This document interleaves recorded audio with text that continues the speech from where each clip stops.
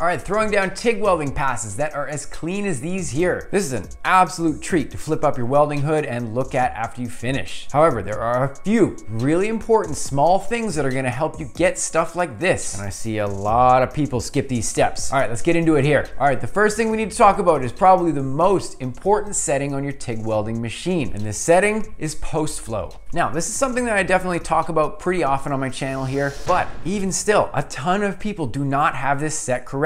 So when you finish a weld, our torch has an extremely important job that it still has to do. You're not off the hook yet, little buddy. So whether you are TIG welding aluminum or stainless steel, the post-flow cycle is absolutely the most important thing to helping you get clean results. So for example, when we are TIG welding stainless steel, we need to make sure that we cover the welding area adequately for at least a couple seconds after our workpiece has finished glowing red hot. When your stainless steel TIG welding passes are glowing red hot, this is a state where they are susceptible to forming severe oxide immediately. If it is exposed to our atmosphere, the air that we breathe, it gets oxidized immediately. There's no way around it. Ensure that you have the timer on your machine set for at least a couple seconds extra from what you actually need. Maintain a proper standoff distance or arc length or whatever, and ensure that your torch does not move until you have finished your post-flow cycle. Anytime you see excessive heat affected zone, or especially any oxide forming at all, you have to set this timer for a longer duration or increase your gas level through your regulator. Take some time to do some practice runs. When you're just trying to ballpark where to set your timer, with stainless steel, I usually have it set anywhere from 6 to 8 seconds.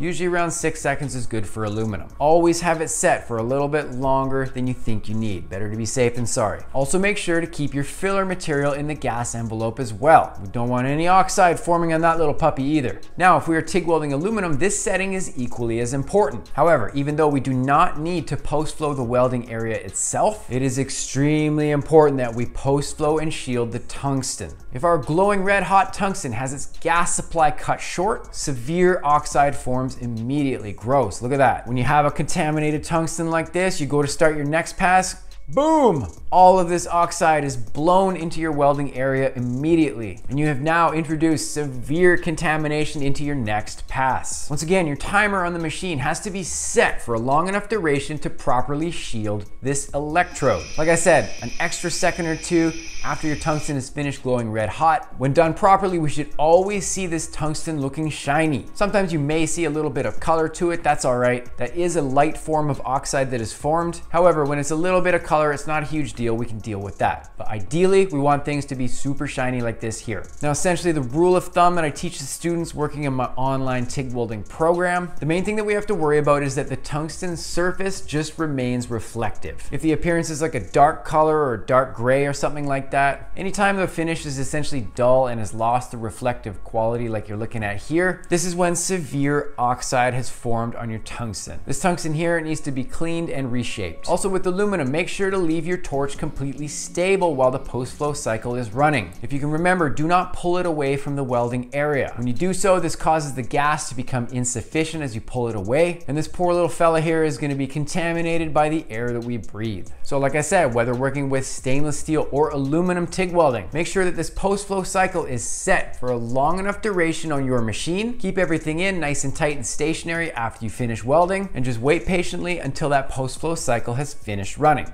The next most important thing we're gonna have a look at here is your torch. This one's super important. A lot of people forget this one. Sometimes the students in my program are having problems with some strange results with cleanliness. After I ask them to send a specific picture of their welding setup on their torch, sometimes we see a cup or a gas screen that looks like this. Yuck. Check out all the splatter. Gross. What this stuff is doing is it's obstructing gas from coming out of your torch properly. So even if you're using a diffuser or a gas lens setup, doesn't matter. Having a cup like this is gonna cause gas turbulence. You need to clean all of this stuff out immediately. It gives you a smoother gas flow, and it also helps your arc remain a little more stable, especially at low amperage. Now again, I talk about this all the time on my channel, but this still remains to be something that gives people a lot of problems. All you need to do, just use a tool like this, doesn't matter. Using it, you can then scrape out the inside of the cup, get rid of all that splatter and gross stuff. If you don't have something like that, use an old piece of tungsten, whatever. Just get rid of all that crazy crap on the inside of that cup. When you're done with that, use a wire brush next. This is gonna help to scrape out the inside so that is nice and smooth in there. Any contamination from smoke inside the cup is now now removed. You can then take the cup, press the tip of it on a piece of Scotch-Brite or something like this, give it a couple spins, and this thing should definitely be much cleaner. Now you can also use your wire brush on your gas lens screen. Very carefully, pressing gently, you can push this against your gas screen. A couple little spins like this, it's gonna remove a lot of that contamination and spatter for you. Getting clean stuff is extremely important with TIG welding. Having these incredible inverter type machines in my shop here is a total blast to work with, but sometimes these things can have too many options to play with. In this episode here, I go over the most important settings that you need to worry about. We can forget about all the other confusing options that your machine might have. This episode goes over the 3 most important things that you need to make sure you've set correctly. Go check that episode out next. Do a random act of kindness for a stranger today. My name is Dusty. Fill and chill. We will talk soon. Peace.